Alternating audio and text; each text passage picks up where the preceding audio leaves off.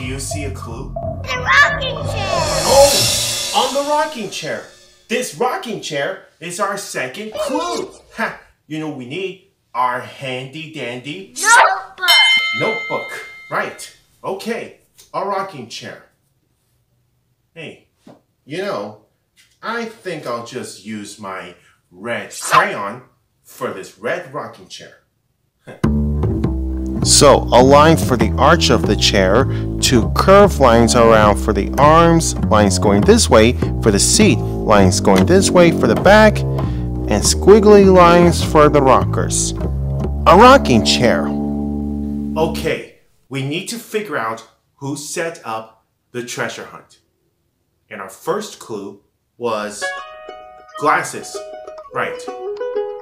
And now our second clue is this rocking chair. So, who could have set up the treasure hunt with glasses and a rocking chair? Do you know? Maybe we should find our last clue. Where are we going? Right, the bookcase. Let's go.